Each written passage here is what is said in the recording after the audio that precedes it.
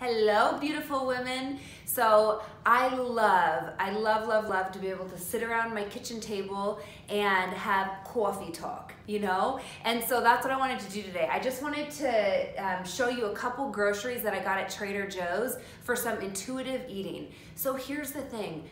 If you were anything like me over the break, yes, I tried my best to eat really clean, but I totally indulged and I started going down this path of just sugar and cheese and dairy and sugar, and I'm like pulling myself up out of it now. So what's done is done, but there's some habits and some junk that's been created because sugar is in your gut and it actually triggers your brain and says, I want more sugar. So we keep eating it. And you know what I noticed? My kids. So I'm noticing like my kids, I never buy fruit by the foot. I went to Costco and got fruit by the foot. Who does that? So now all of a sudden, my kids are wanting sugar. They're craving sugar. And so I'm just like, we are doing an overhaul. We are just enough is enough, and we are gonna eat healthy. We're gonna eat intuitively. And so I'm just gonna actually read that to you really quickly. Intuitive eating is an approach developed to help people heal from the side effects of chronic dieting. And you know, it can be really overwhelming in the new year, or there's constantly a new diet coming out. So I really wanted to passionately share this with you because I believe that it's powerful. And if you can intuitively eat, I believe that this will help you stay on track for all of your nutrition and health and wellness goals.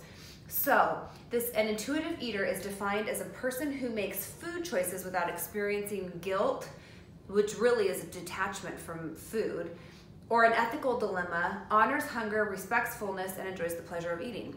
So here's what I want to share with you. Everything that we do is intentional.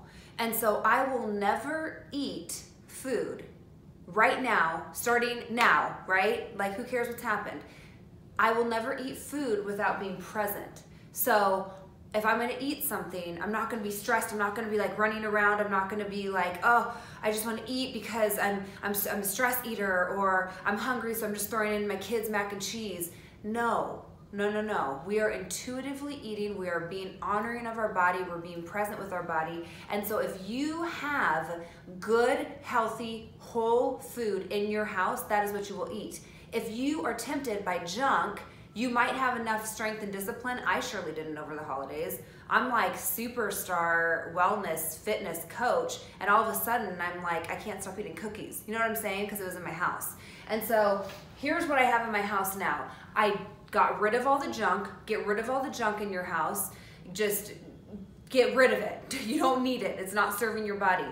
And what I got, I want to share with you what I got. I got some bell peppers because bell peppers are a great snack. You can saute them in grapeseed oil. You can chop them up and have them with hummus.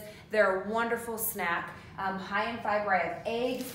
I do really love toast, and so I have this Ezekiel. It's a sprouted whole grain bread. I'll have that toast, and I'll have it with this great Kerrygold grass-fed butter. It's wonderful. You still get that toast craving if you're a toast person. I have Brussels sprouts. I got raw whole cashews. This is a great fat. Here's the thing. I will attach this. This is a food portion chart for meals and eating. Now, cashews are great. Those whole cashews are amazing, right? But if I'm eating too much of them, then that's a problem. That's not serving my purpose either. So you also have to be aware of portion control. And your body will start to adjust and adapt, and your body really talks to you. Your body will tell you what it's craving. And so I have spinach over here. I have green beans. Sorry, I should talk over here. I have a ton of great berries, fruit, blueberries, blackberries.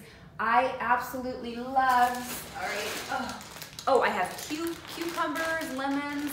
I have organic brown rice, quinoa, and fusilli pasta. I love this because I do love a really nice pasta, and this is high in protein, and so you can even just toss this with a ton of vegetables and some chicken. I have chicken over here. I have ground turkey.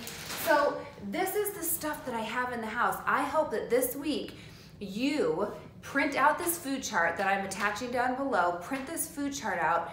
Honor your body and be present. The biggest thing I can tell you is to eat whole foods and to be present with what it is that you're eating.